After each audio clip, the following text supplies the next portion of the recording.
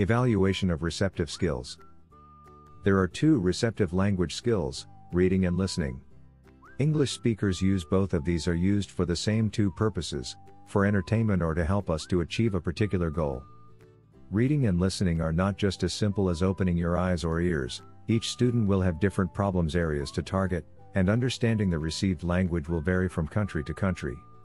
For example, a person from England who saw the headline "Magpies destroy Red Devils" would know that the article was referring to Premier League football, and not an actual event. Anticipated problems. The problems that can occur when teaching receptive skills will vary, depending on an individual student's level and their mother tongue. For example, a native French speaker may have an easier time learning to be able to read English than a Thai student, as English and French share an alphabet. Any other problem students can encounter when listening or reading in their second language usually stems from the length of the sentence, the rate of speech, or any unfamiliar vocabulary that they may come across. These issues present slightly differently across the two skills, and rate of speech does not affect readers at all. Listening issues will likely be the most difficult for a student to overcome, as every new person they meet, while speaking their second language, could have their accent, the pace of speech, or slang vocabulary that they use. On the other hand, issues concerning a student's ability to read while still complicated, are usually easier to tackle. Simply because a student can read a text multiple times and study it. In a real-world conversation, a student would not have the luxury of time before the person they were speaking to become annoyed, or the student became embarrassed from the lack of understanding. How to work it through? Teachers can overcome these issues in a multitude of ways, and it is worth remembering that the student's first language will affect what they can and cannot understand. For example, a native French speaker will likely be able to understand basic English words, like perfect or no, because they bear huge resemblances to their French counterparts. Teaching resources.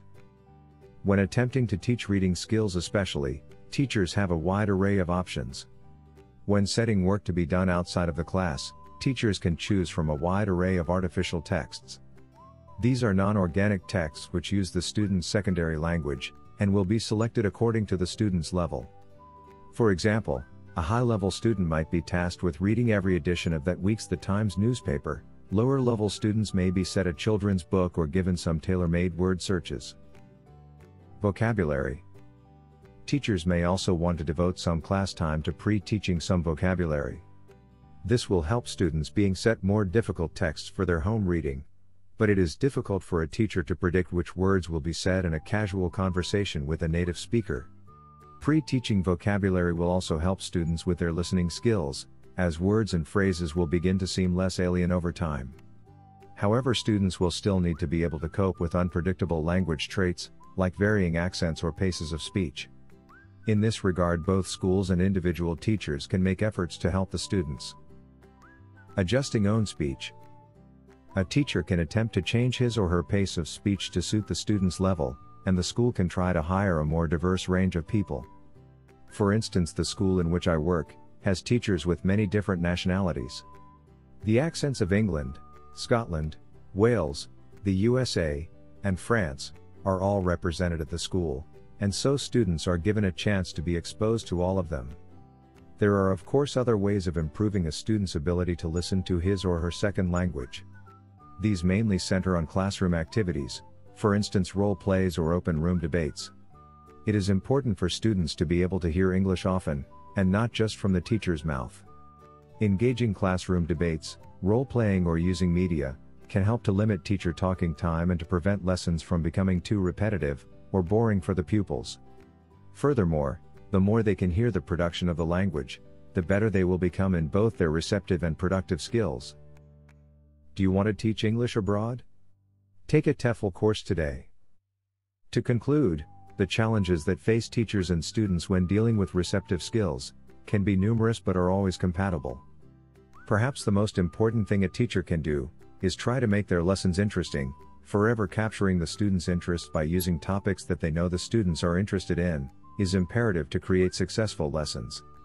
Teachers can deploy other tools, such as non-authentic texts or pre-teaching vocabulary to help students, but I think the ability to capture and hold their interests is paramount. A lesson which captures a student's interest is more likely to be remembered by the student, who will in turn enjoy his or her homework more, and find development easier and faster. It is also worth noting that a teacher should advise students to seek maximum exposure to the language. Advice of watching TV, or listening to music in English, consistently will dramatically increase a student's rate of progress with the receptive skills and generally fluency. However, these are out of classroom activities. Thanks so much for watching. We are ITTT, the leading provider for TEFL and TESOL training courses. If you liked this video, please subscribe by clicking that button down here and click on any of the videos here on the left for more interesting teaching tips for getting certified to teach English abroad and online.